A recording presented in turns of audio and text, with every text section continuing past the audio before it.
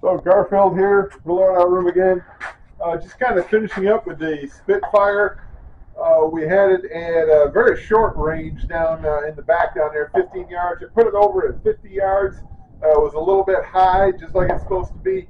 And I've been banging away over here on the bench at the gong down there. It does really well. What I like about this, fairly easy to focus, a little bit of magnification through here. Red or green with the dot in the middle and then the concentric circles out there. Bullet drop compensator, especially for 5.56, there's a bullet drop compensator specific for 5.56.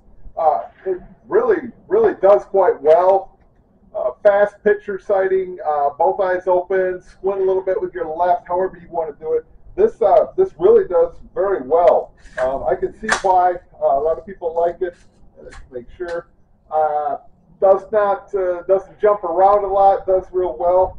The Anderson here is doing very well so far. We got around 190 rounds through it. It's doing really well. Very smooth. Fast picture sight along here. Doing everything. Let me get set up on that. Okay, that's where, yes. I've got green at the moment because the target down there is red. But get in here and just kind of